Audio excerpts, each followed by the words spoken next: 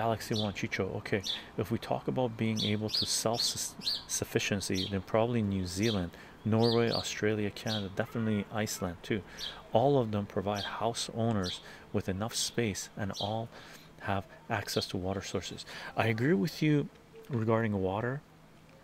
Unfortunately, the politics in New Zealand, Australia, and Canada, Norway, fucking, they're, I don't know. I don't know about the situation there. I know they're into NATO's lapdog. They do whatever the U.S. tells them, right? Same with Canada, Australia, and New Zealand.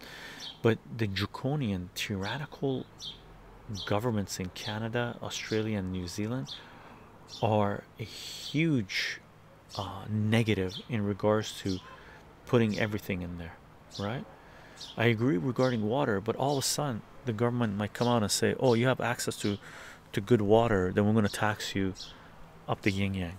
Oh, you have a gas stove, you're no longer allowed to use gas. So, and all of a sudden they kick up your taxes. It's a funny game. Galaxy One right now, it's very dangerous to go all in on anything.